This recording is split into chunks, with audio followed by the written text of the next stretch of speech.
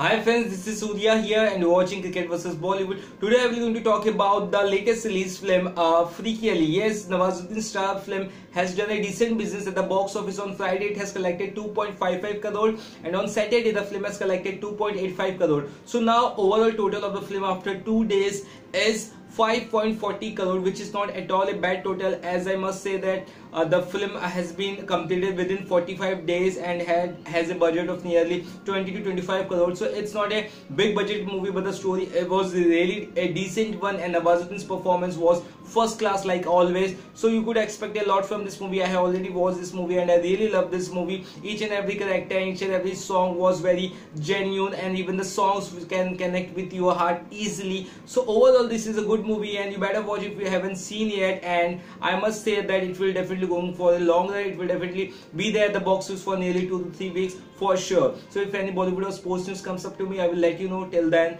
bye.